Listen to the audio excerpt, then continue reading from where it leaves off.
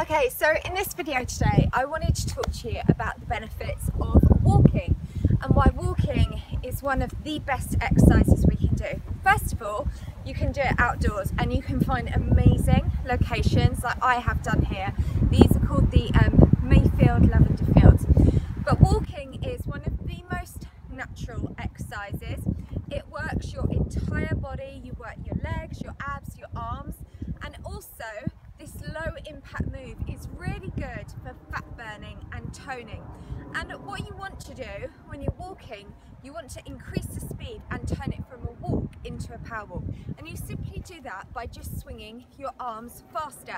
There is also make sure you take a really nice long stride when you're walking. Walk with good posture, keep your shoulders back, keep your tummy fully engaged.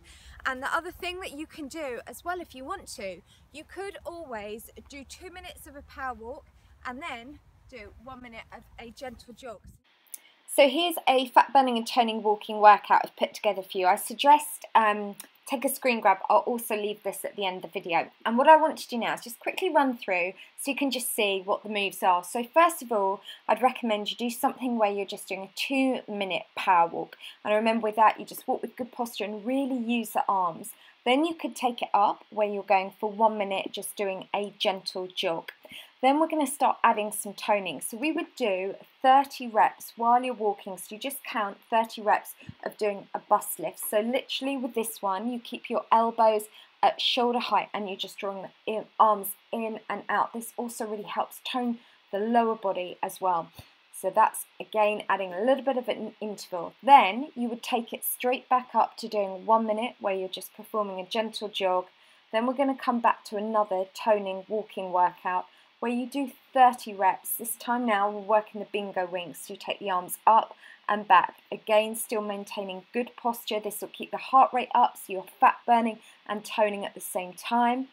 Then we would take it back to doing a 2 minute power walk so you get your recovery back, but we're still walking at that good calorie burning pace. Then you can add in, take the speed up, take it to a gentle jog, or just walk a little bit faster if you're not comfortable jogging.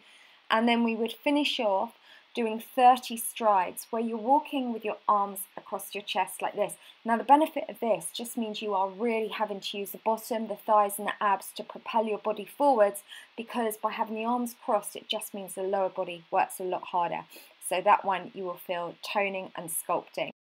You can see how easy it is. Add those little intervals of doing the faster power walking or do that like a minute, doing a gentle jog, add those arm exercises so you can see you can really get fit absolutely anywhere. And how beautiful was this location? It's amazing. And guess what? They've got refreshments here. So remember, don't forget to have your water. See what I'm going to have. Lavender tea, lavender and Earl Grey. I've got lavender and chamomile tea, or hot chocolate with a marshmallow. Decisions.